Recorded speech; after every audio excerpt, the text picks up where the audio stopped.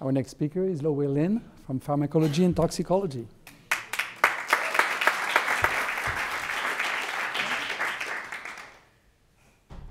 Does anyone remember what happened in San Francisco on September 9, 2020?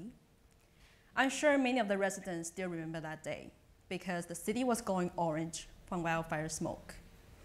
It is clear that wildfire smoke can trigger a series of respiratory symptoms, but do you know wildfire smoke can also pose dangers to the skin?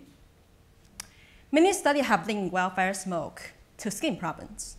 For example, like firefighters who are occupationally exposed to wildfire smoke have a higher risk to develop skin cancers.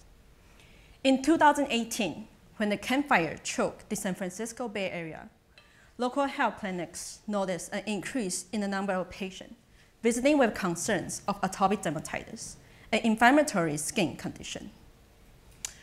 What I do for my research is exposing the skin cells with small chemicals to investigate how they damage the skin. So you can think of the skin barrier as a fortress. Its job is to protect us from environmental pollutants. However, this barrier is not invincible. When constantly attacked by environmental insults, this barrier can be damaged, and its protection against outside threats can be compromised. And from our study, we found out that when the cells are exposed to wood smoke chemicals, they have disrupted protein composition. So normally, the skin cells use structural protein as a building material for the barrier, just like a stone used to build a fortress. So from our finding, we can come to the conclusion that wildfire smoke can damage the skin by altering its barrier composition. Skin with altered barrier composition has been associated with aging, inflammation, and cancer. In addition, skin with impaired barrier function is like a collapsing fortress. It might not provide us with protection that is strong enough against outside threats, and leading to increased invasion of environmental pollutants and infectious microbes into our bodies. And finally, besides protecting yourself from wildfire smoke, I do want to encourage everyone to start take actions on climate change, which is known to increase wildfire risk. It's not only for the sake of your lung, but also for the sake of skin and beauty. Thank you.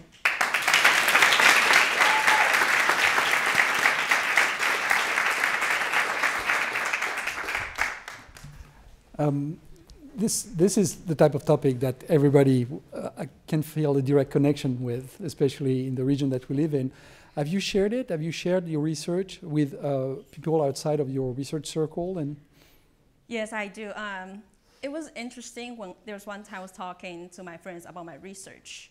And then she's a person in engineering department, so all she thinks about is like how to apply science. And she asked me like, oh, so what about your research? And I was shocked. I was like, this is an important area. Like, people should care about that. And then it kind of brings me to think about how significant it was. So my research is. So that's why I come up with like, how to bring my research into public awareness. If we know like why something is dangerous, why something is toxic, then people do take action to prevent them from happening. So yeah. So now that you've started on this science communication path, let's call it, what do you envision being able to achieve with that new tool in your toolbox? So being on a TED Talk is always in my bucket list. Yeah, I was inspired by one of the instructor from our department, and he was really good at teaching. And I was TA for him, and at the first day, I was sitting in his lecture.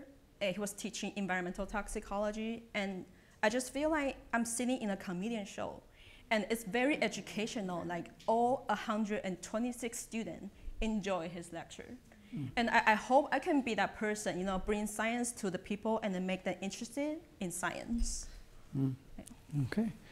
So looking back to your path since you decided to participate in this competition, posted the videos, and now here you are, what is the most valuable thing you think you learned from that process? From preparing for the Graceland? I think it's probably the time control, because I'm notorious for speaking really fast when I'm nervous. So when I was practicing for this one, I was aiming for 3 minutes, but I obviously finished like 15 seconds faster. And so yeah, and I remember there was one time I was preparing for a lecture that's like 15 minutes lecture, and I finished in 35 minutes.